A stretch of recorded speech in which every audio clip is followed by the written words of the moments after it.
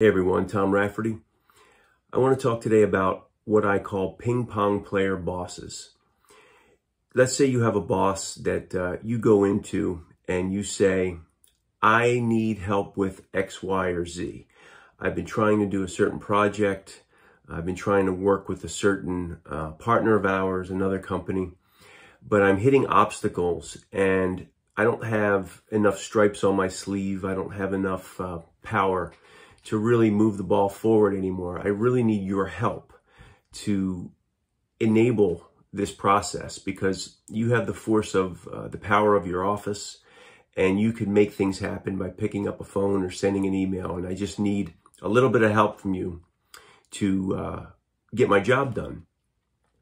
And the boss will hit the ball back to you. They'll ping pong the problem back to you. So they won't pick up the phone and make a call or send an email or solve the problem. What they'll do is tell you that you should have done more. They'll say, well, why did you wait so long to come in and talk to me? And you'll be thinking, so long? What do you mean so long? I waited until there was a need to talk to you. Or they'll say, well, why don't you do this or why don't you do that? Or why don't you call this one and copy me, as if you can copy someone on a phone call.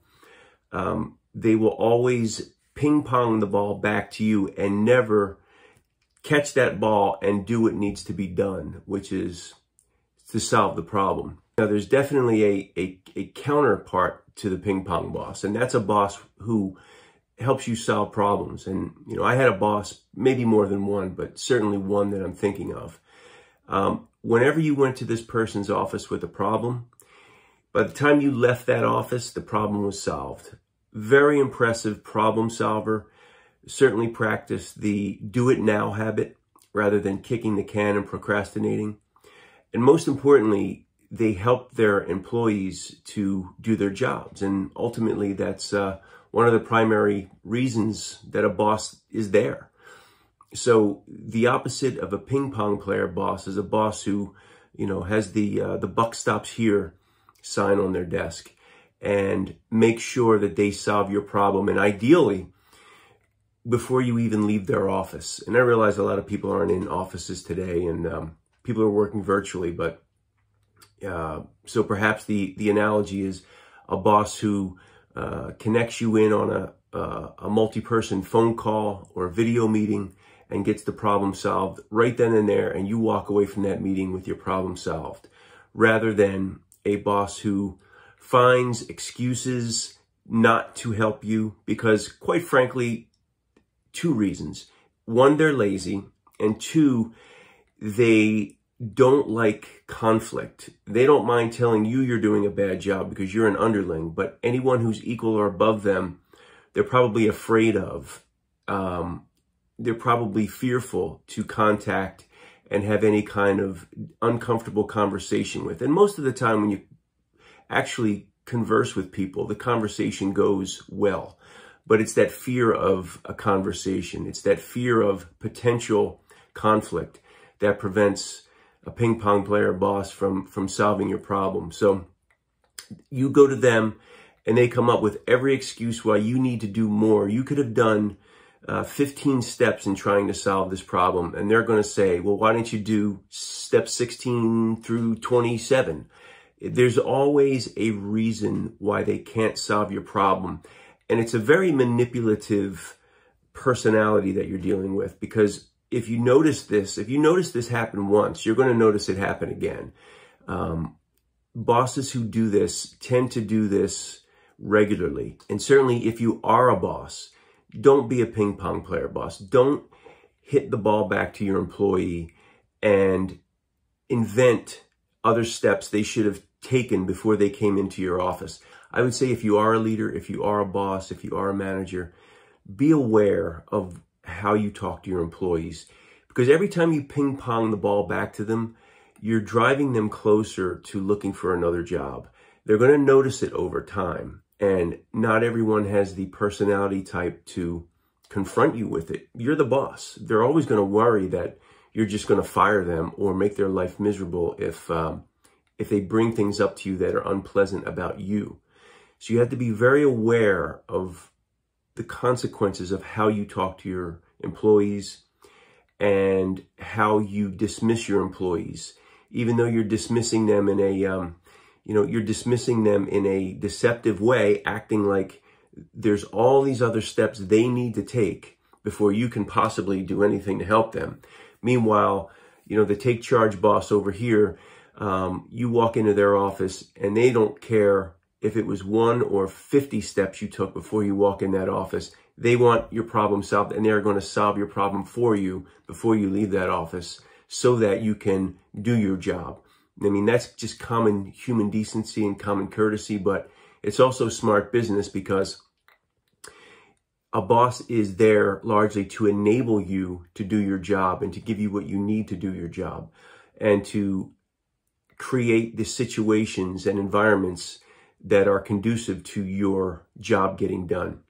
So if you're a leader, don't be a ping pong player boss.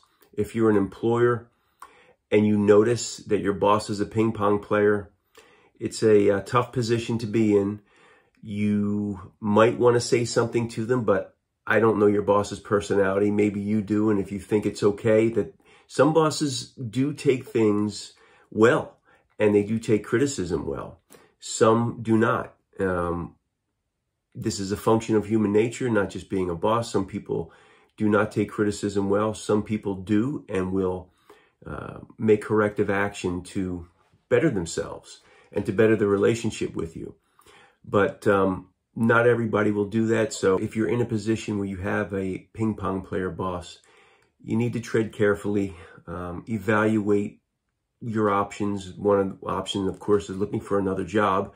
Because if you're always going to your boss and they're never solving your problem, then your life at work might be a lot more difficult than it needs to be. And there's always trying to go around them and just kind of thinking them out of the equation, since they won't help you anyway. Try to solve all your problems yourself or through coworkers or through your colleagues.